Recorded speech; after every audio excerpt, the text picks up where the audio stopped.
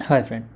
So after learning about XPath, now we will see how to write an XPath and what all things we should know and what are the things which we have to consider before writing the XPath. So there are a lot of functions in XPath and like the syntax, what are the syntax we should follow. So the very first thing is like single forward slash, double forward slash, how the XPath starts. And then there are a lot of XPath functions like uh, what is the like formula of writing an XPath, then relative XPath using access and relative XPath without using access. So how can we write all these kind of like what are these things and how we will write, so that we will see here.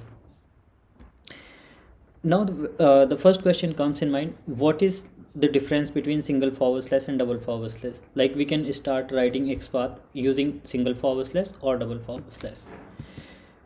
So the difference between single forward slash and double forward slash, you can understand it like this way, that single forward slash is like coming down step by step, one by one. So this makes your XPath performance like very slow.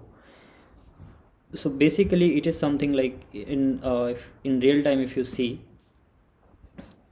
so your DOM starts from here.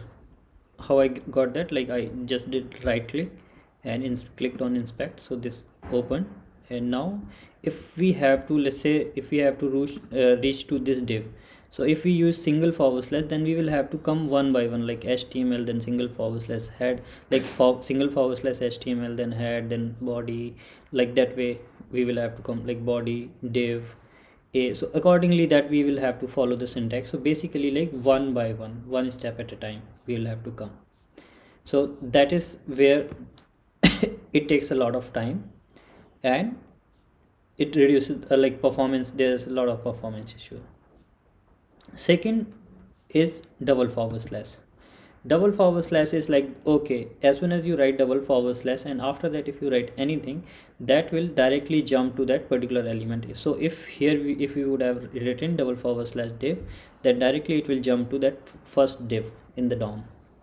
If double forward slash header, then directly it will jump to header. It will not go like body, then div, then header, not like that.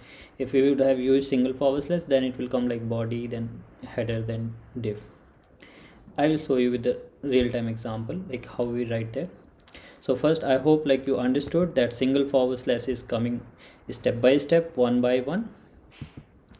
Double forward slash I directly coming to that particular node, particular element. Then XPath syntax and functions. So here I have noted down just like very standard syntax: single forward slash tag name, then double forward slash tag name @ attribute name is equal to attribute value.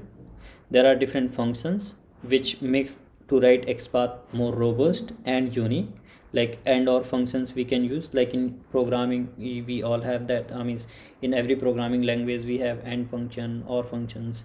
So similarly like in XPath as well we have and or functions. There's another good functions like text, normalize space, dot. So all the uses of all these functions we will see. Index, we can use the index, position, last, and there are like many functions there to write the XPath. And these all functions are really useful when we have to write the robust and unique XPath.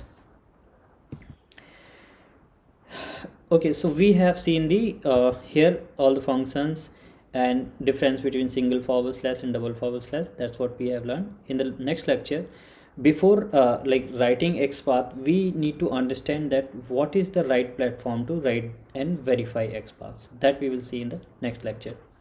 Thank you.